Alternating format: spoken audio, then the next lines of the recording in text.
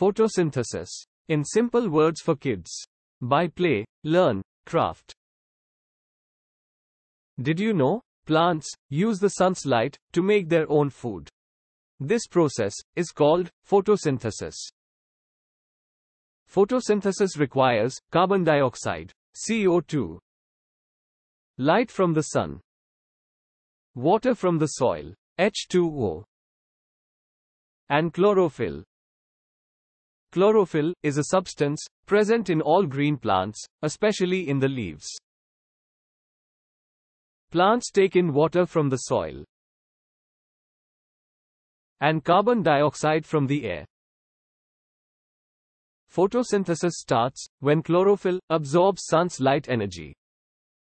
Photosynthesis happens when the chlorophyll in plants uses the light absorbed from sun to convert carbon dioxide and water into oxygen and sugar.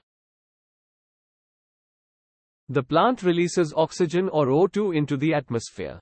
It uses some of the sugar as food and stores the rest. Photosynthesis is important to living beings because almost all living things depend on plants for food. Photosynthesis is also important because it produces oxygen. We all know that oxygen is needed for the survival of all living beings.